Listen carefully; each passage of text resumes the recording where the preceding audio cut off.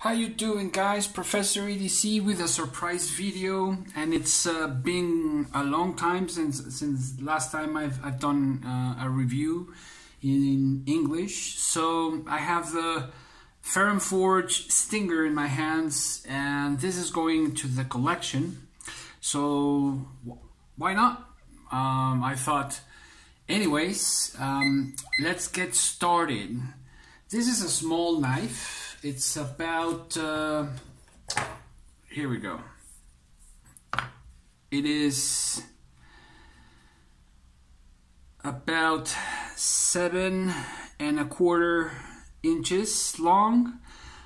The blade on the knife is about 3½ inches right here, and the cutting edge is about 2¾ inches long. It's a rather light blade, well, at least for me. Let's see, it's 73.2 grams. Now let's see in ounces. 2.6 ounces. Let's check out the thickness. That's very, that's going to be a pretty good, but let's put it in inches. I have it in millimeters. So in inches, it's 0.1 inch thick. And behind the edge, this is very thin, 0.01 inches. That's very, very thin. I don't know if how you translate it, if it's 10,000s or something like that, but it's 0.10 inches, as you can probably see right there. And let's make some comparisons, all right? My typical comparisons in Spanish, for my Spanish viewers. Here we have a Victorinox electrician, a Sharpie, and instead of using Mexican money, I'll use a quarter right here, so you can see the size, and the world famous Bic lighter. All right, let's go with the rats. Rat 2 and the Rat 1. So you can see it's about the same size as the Rat 2, just by a couple of millimeters, and it is much smaller than the Rat 1. Like I said, it's a small blade.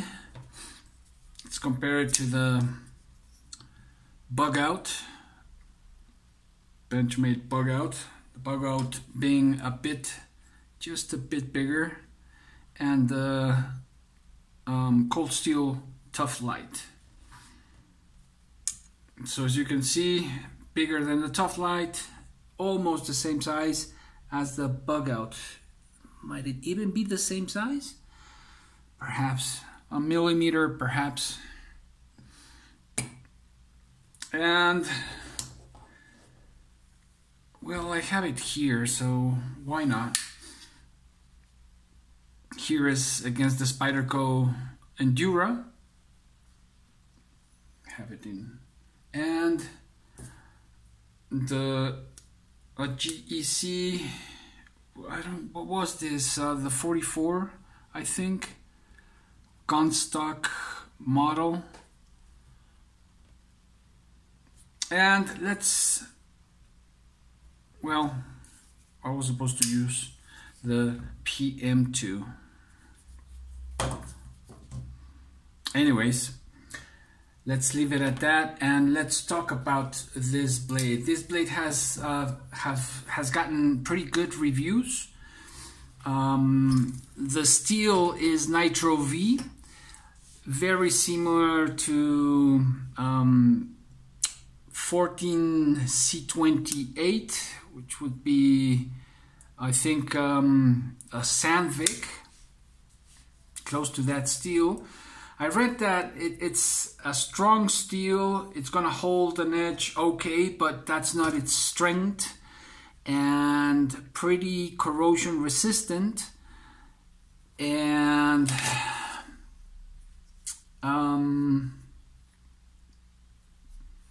what else about that steel? I'm forgetting one point about this steel. It's easy to sharpen.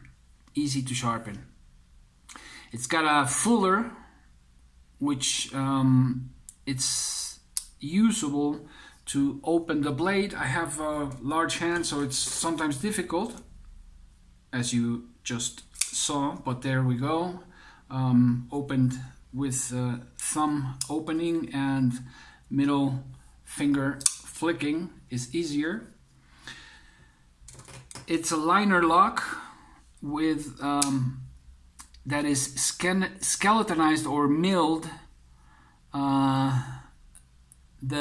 The liners. Small deep carry pocket clip, which I must say, I do not like this clip. It just the proportion against the knife, it's just don't like it. I don't pay attention that much to clips, but this one, you know, the moment I saw it, I didn't like it. It serves well, no problem. Ergonomics are pretty good for this size of knife and my hand, especially if I choke up to the finger choil. And it has this liner lock that I really don't like this. And that is, I'll compare it to the Rat 2. You can see the liner in the Rat 2 has jimping, and it makes it easier to manipulate. This one, I have to get my thumb in there, really like between the top liner and the bottom liner to push and close. I don't like that at all. It's slippery, and you really gotta get your thumb in there.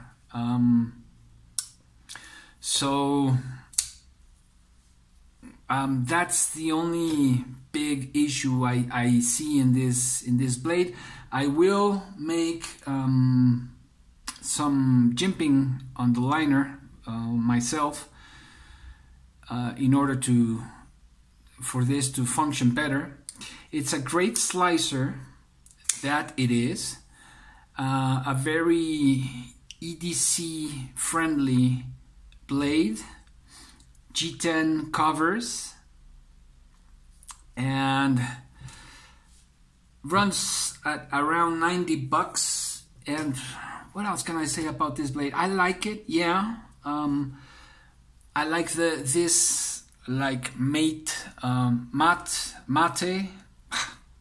this type of a bead blast or finish on the blade. I really like it. It has a backspacer, G10 backspacer, and for that price, I gotta be honest, I do like the blade. I'm keeping it for the moment because of the steel, and because I'm testing some diamond compounds that I'm going to promote. And so I'm doing a lot of testing in different steels with my strops and these compounds. that's why I'm keeping this blade. Otherwise, I would sell it. It's not a blade for me. You guys know I prefer bigger blades, sturdier blades, and if I'm going to keep a blade of that size, you know, I prefer much better the Bug Out or the Sage 5, Spyderco Sage 5. Of course, those are more expensive knives, but let's talk a little bit. Oh, I forgot one thing. This runs on bearings, and the pivot is not free spinning, as you can see right here. The shape of this makes it be fixed. What else? Anything else about this? I think it's done by CBV. I'm not sure. The design is Ferrum Forge, and I remember something about being involved with CBV. But anyways, and now talking about price, it's tough. It's tough because it has a lot of competition right there, and what type of, it has big competition, cheaper but a good knife,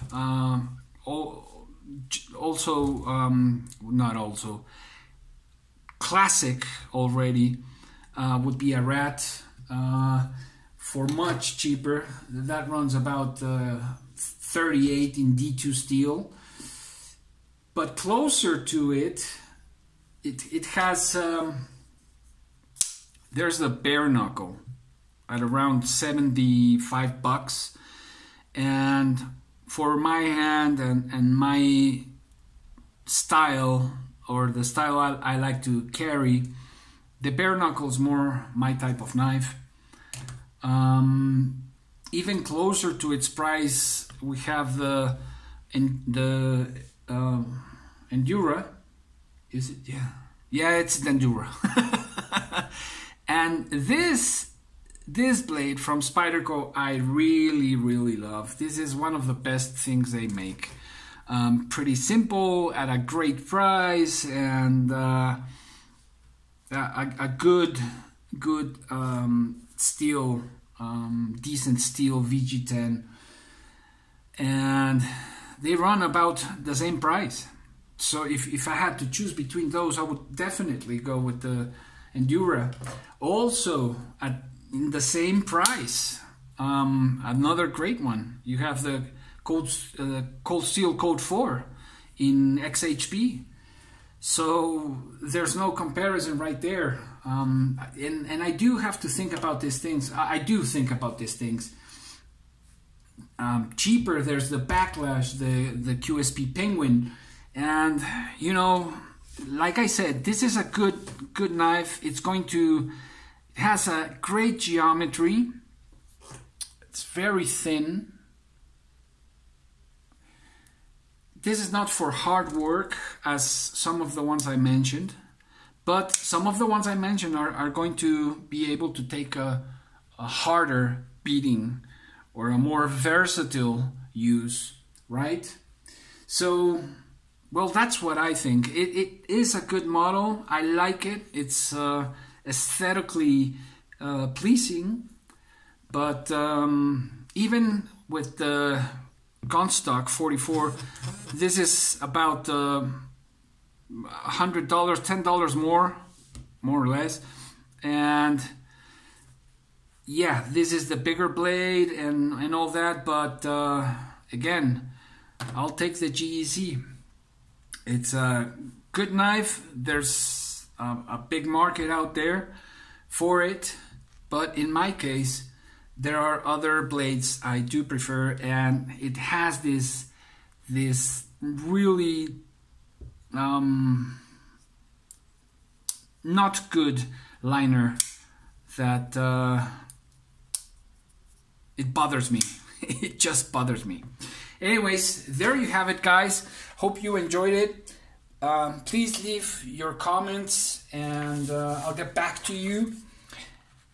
As professor, I have to give you some homework, and please subscribe, share, click on the bell for notifications, like and participate, and you can reach me there in my mail and Instagram. All right. Also, to my United States friends, happy Thanksgiving. You have a great one. And let's look for those things that we should be thankful for and not those things that we don't have. All right? And let's remember the essence of Thanksgiving. Have a great one, guys. Professor EDC out.